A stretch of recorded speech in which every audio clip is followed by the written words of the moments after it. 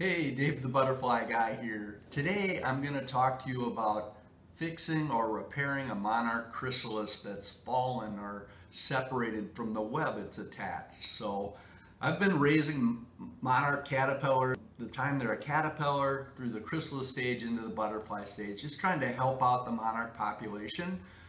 In the outdoors, in the natural environment, only about 10% of caterpillars make it all the way to the butterfly stage. But indoors, you can raise that to maybe 90% of your caterpillars turn into butterflies. So the other day, I had my butterfly habitat sitting by an open window, and a gust of wind came in and blew it over, and a caterpillar that was hanging in a J hook had just started to form into a chrysalis.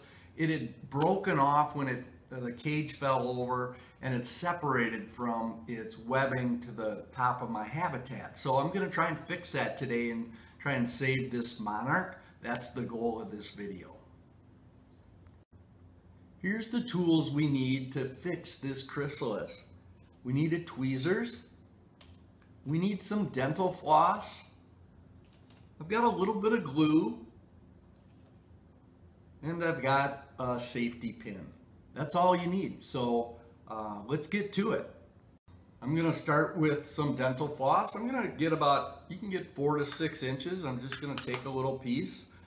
And then I'm going to make a little loop, which I've done here. And then I'm going to just lasso. I've got my chrysalis right here. And I'm going to lasso the top of the stem on the top of the chrysalis. And I'm going to just tighten down my lasso. And you can see I've actually grabbed it. All right, and I'm going to just put a little touch of glue to just make it even more secure. All right. So I'm going to just take a little touch of glue.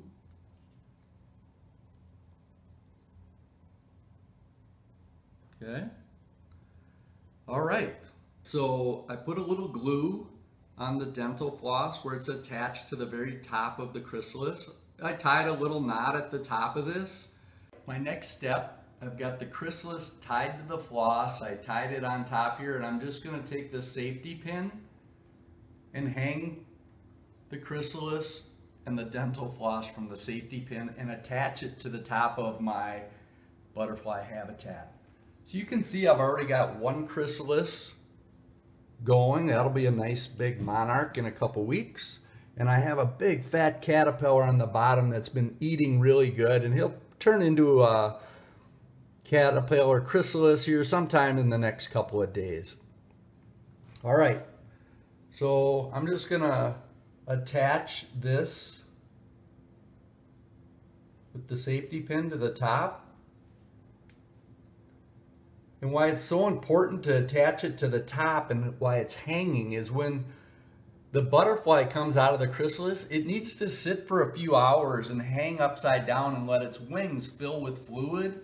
And if it's laying on the ground because it fell off, the wings won't form right, the butterfly won't be able to fly, and it'll likely die. So this is our chance to try and rescue this broken chrysalis, fix it, give it a chance to turn into a butterfly. So that's all I have today.